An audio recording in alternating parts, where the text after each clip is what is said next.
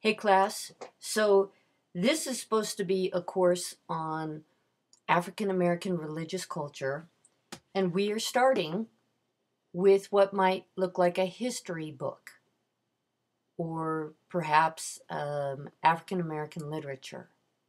And you might be wondering, what does this slave narrative, as interesting as it begins, it's a pretty intriguing story. It's a jaw-dropping story. But what does it have to do with the study of African American religious culture? So let me pull up my little version here of what happens when you start thinking of religion as an orientation to the ultimate significance of one's place in the world. So the figure in the center of this slide is religious person.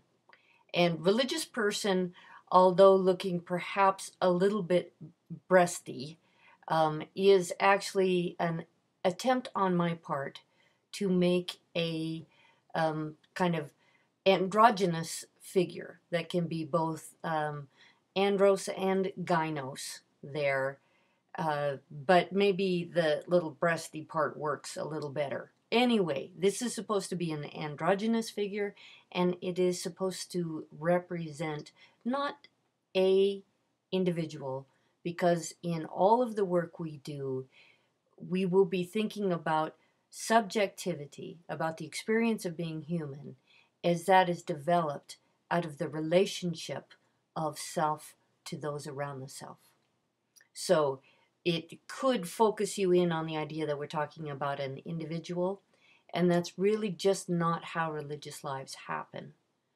We are born into the middle of a story. It takes storytellers bringing us into the traditions. It takes the ceremony of multiple people generally for the repeated and powerful experiences that become ritualized practices. So don't get stuck on one figure, and please try to think with me that we are trying to think sexual difference, ethnic difference, differences of ability in this figure. All right, so what happens when you think about religion as an orientation, and how does that tie us into something called the interesting narrative?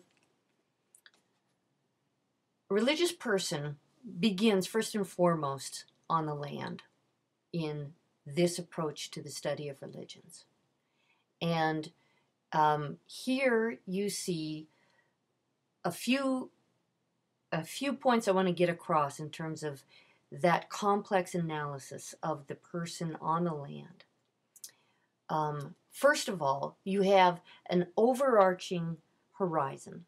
And we can all say that anybody who lives anywhere has a horizon, and that horizon then becomes the limit of their known world. And if you're right off into the west, or sail out to the ocean following the dawn, you're broadening your horizons, right? Well, in the case of religious person, there's two layers that matter a lot. There is you'll see the very top box there says dual temporal modes. So part of that cosmic horizon is cosmological time with stellar movements, equinoxes, solstices, seasonal rituals, a sense of a created world. This is where you're getting into a cosmic time, and you're interested and looking in the kind of eternal temporal forces, star, earth, and the sun's continual arising and falling. Now, the second element of that horizon, temporal horizon, is on the scale of the human. And so the first slash there represents the birth, and then you've got puberty and those coming of age rituals, that you're likely to have the sanctification of reproduction through something like marriage, and you have death. And so you have four major landmarks, temporal landmarks in a life. So the human life is lived both with a cosmic scale and with its own life cycle scale. Those are two temporal modes that are part of a horizon. Now, those modes meet in the three most important questions. Those three most important questions that anyone, and if any of you guys are geocachers or you like working with maps, you'll know, or even geometry. If you can, it takes 3 points to know where you are in three-dimensional space. You can triangulate where you are if you have 3 points. So those three major points in time, where do we come from, become the creation stories, as well as a personal, individual story of what are my roots. Then, what do we do while we're here? That daily question has to do with the ethics, the morality, and the kinds of daily devotions that would direct one into knowing, do I work on Sunday, or is Sunday a sacred day? And to the extent then that one is living within a culture that maintains a sacred day, like a Sunday, then you wouldn't work. But once that hold begins to dissolve and money becomes the new theology, then the devotion comes to work, perhaps.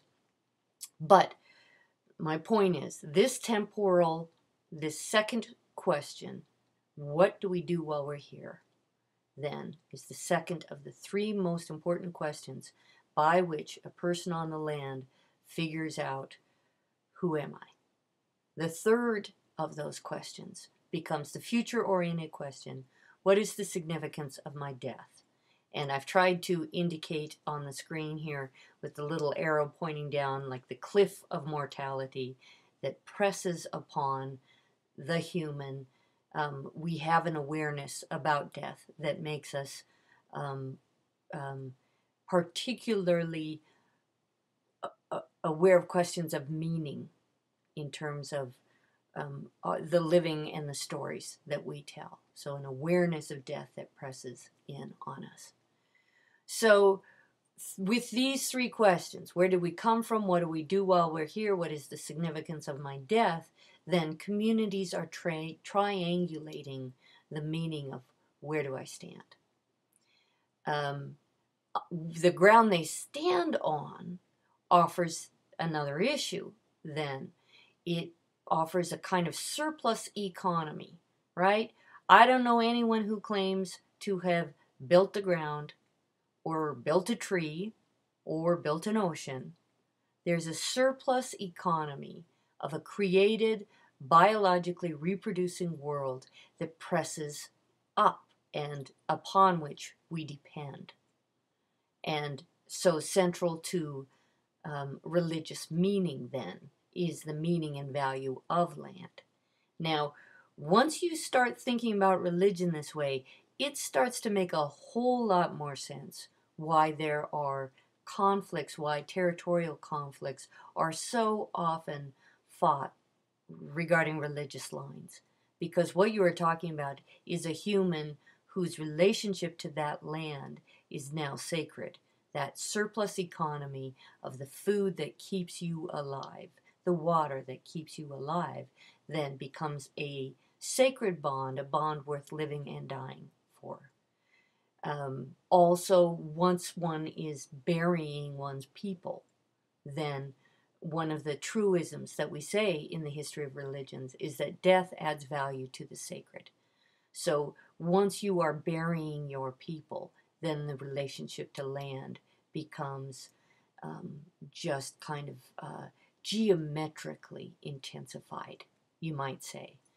And I think whether we're talking about burying or scattering ashes, probably everybody here could have some sense of how a death can impact your sense of relationship to place.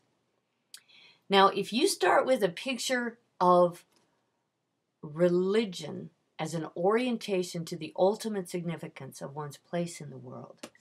And then you get brought into the heart and mind of somebody who is ripped from all the fabric and land that they knew and put into the crucible of this second leg of the triangle that would go from the colonies to Europe. Actually, it starts in Europe, brings the ship down to Africa, loads with slaves, sends them across the Atlantic to sell the slaves, pick up resources there, bring the resources back to Europe. It created a triangle. Funny, there's another triangle, but the Atlantic Triangle. So this second leg, the Middle Passage is what it is called, then can be thought of as an excruciatingly religious experience, in that one's entire orientation becomes, you have to go through the crucible of being dehumanized, right? How do you stand in the world when your whole idea of being and your whole fabric is undergoing the process of being dehumanized? So that radical disorientation. And we do this beautiful thing in week 2, looking at how Olaudah Equiano thinks through his dehumanization and begins through the artifacts, the material culture of the slave owners, the books, the pictures, the clocks, begins to re-articulate his humanness. It is exquisite. So that is what we're doing with this book. We are getting into the head and the heart and the experience of somebody enduring the dehumanization and disorientation of the European slave trade as the foundation upon which we will then be able to move through American history and think about African American religious culture. Thanks for listening. I hope that was helpful. Let's see if I can turn it off.